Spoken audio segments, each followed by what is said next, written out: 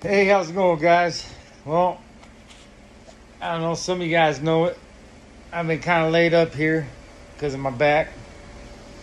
Slipped a disc a couple weeks ago, so it's been pretty bad, pretty stiff, hurt pretty good. It's just kind of been laying down, taking it easy, and preparing for this trip to Gold Camp with the fellas. And we're building, well, I'm building this ultimate sluice because we're not allowed to have anything electrical, nothing, no mechanical operations up there. No gas, no electric. Only thing we can have is a hand shovel and river sluice, and use the motion of the water in the creek to process our gold and clean our rocks for us. As I like to say, I'm a professional rock cleaner. And, so, you know, people ask what we're doing down the river. I tell them I'm down there washing rocks, and they laugh at me. But it's serious, you know, we're washing rocks, looking for gold. But, yeah, so anyways, guys are like, you know, we need something that we're not going to lose our gold when we go down there. We want to get everything we get down there. There's good gold down there. So let's all go down there and we're going to catch it all. So I'm trying to design something that we have 100% capture rate. And some say it's nearly impossible to do because, which I kind of think, you know, it's almost nearly impossible to catch 100% of your gold. Because that flour gold, it's flat. And when it hits that water and that surface tension, you know, it'll float and it gets carried away in the turbulence of the water. So it's hard to catch something that don't want to be caught, and defies all laws of gravity, etc.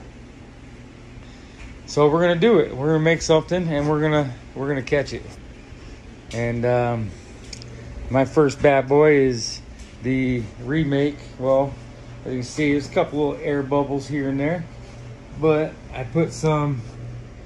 It's more like a U matting than a V matting, but I filled that header box, the header of the sluice box, on the old keen. So now I got that keen ready to go, and we're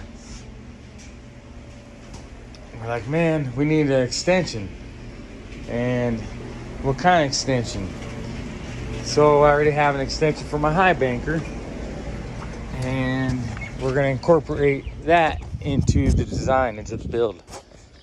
So we go from the big regular keen 852, and we're going to narrow it down to about a 7-inch, I'm guessing 7-inch belly is what I'm going to call her.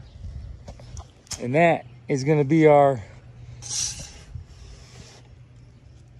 cleanup. Ooh, the back's a little sore. In the center of our keen at the top with the riffles, and at the bottom there's going to be the extension with gold hog mats. I'll have a picture in there. I'm in a little video, show you all what we got going and see how it works. We're gonna go catch some gold. Hey, if it's too long, you know, I'm gonna bring some snips with me, and we'll just cut her down. But we're gonna see how she goes. We'll be out there probably Tuesday afternoon, hopefully at the latest, coming down from Wyoming, so into Denver on Monday.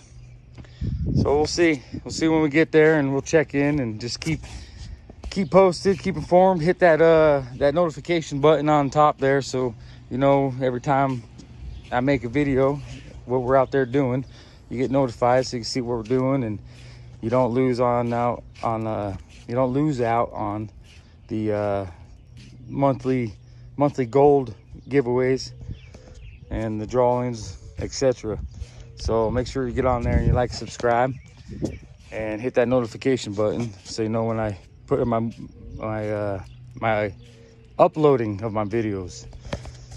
So yeah, hope to see you. heavy pans. Wish us luck. Let me know in the comments what you think of the sluice and what should we name her. If you go over my Facebook page on Scars Prospecting, you can see there's a post about the name of the sluice box and how to win, whatnot. And if you can think of a name for her, go ahead and comment on there. And all right, so here's some riffles I have. It's the width, depth, and bam, we have a 10-foot sluice box. Just gotta put the last bend on this bad boy and then fill in the riffles. This is for this weekend. All we're allowed is a river sluice where we're going. So we'll see how good this thing performs.